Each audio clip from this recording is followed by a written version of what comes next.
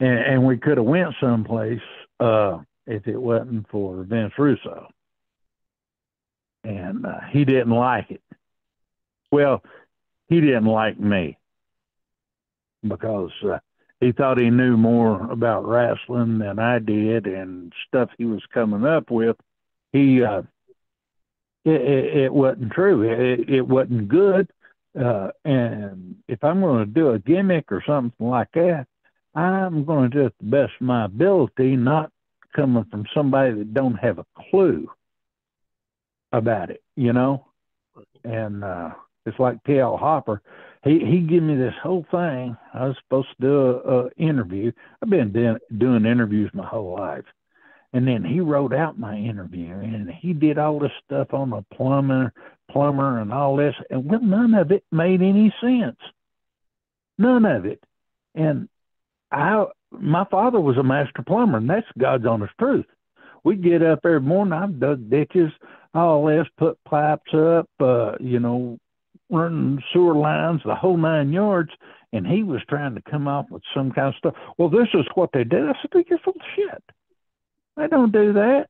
And so me and him never did really get along. And then he tried to tell me, "Well, there's nobody in the world wears bib overhauls anymore." I said, "Once again, you show your ignorance."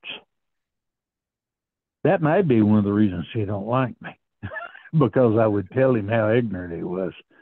Uh, you know, uh, you come to Tennessee, I can take you right now. You come to my home, take you right now and go up. Matter of fact, I'm going up in that end of the country Sunday deer hunting.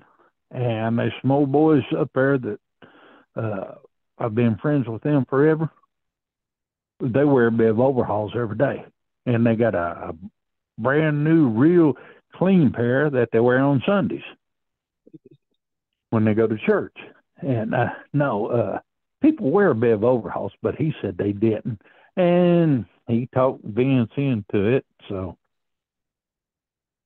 So I guess, he pulled the plug on Uncle Cletus.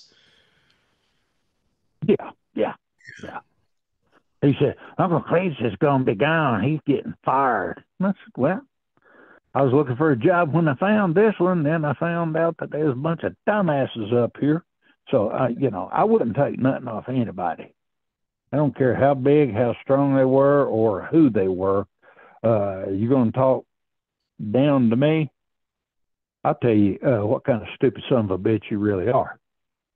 Uh, so that's the way it is. And if you don't like it, we can fight, or you can just get huffy and walk off like a little girl, which I assume that's he got basically huffy. what it was. Huh? I assume Vince got huffy and walked off like a little girl.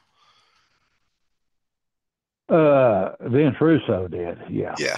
he did because uh, basically when I told him I smacked the shit completely out of him, and uh, and we do it, and we do it. I didn't care because at that point in time, when you've got somebody like him that knows nothing about professional wrestling, and I've been in the business for 36 years or something like that, and then he's going to try to tell me I don't know what's going on. No, no, that's the time somebody needs spanking. But then, see, he would always, "Well, I got to go." He'd get out of the room and all this kind of shit. So there you go. Now you know the rest of the story.